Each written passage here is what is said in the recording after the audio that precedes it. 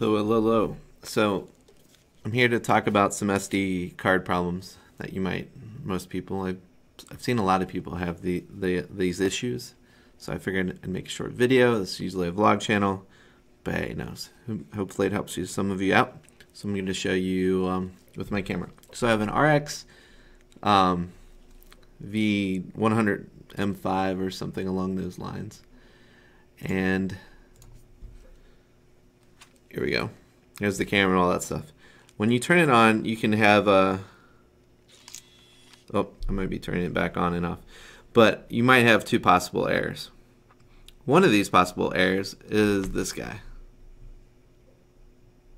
Unable to read memory card, reinsert memory card.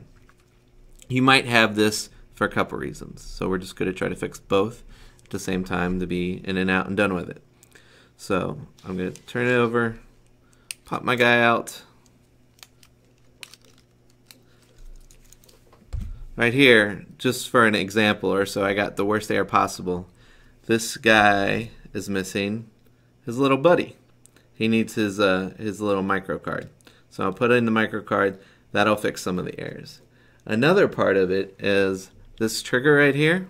Sometimes you'll see locked, and sometimes your camera will let you know that it's locked, which is good.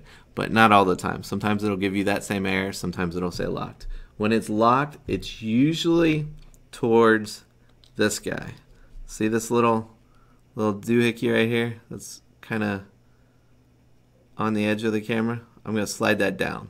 That will unlock it in most cases and make it work.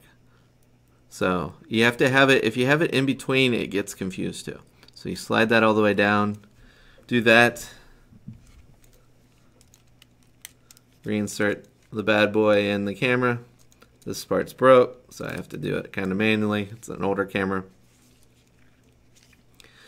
And once I do that, that error should go away.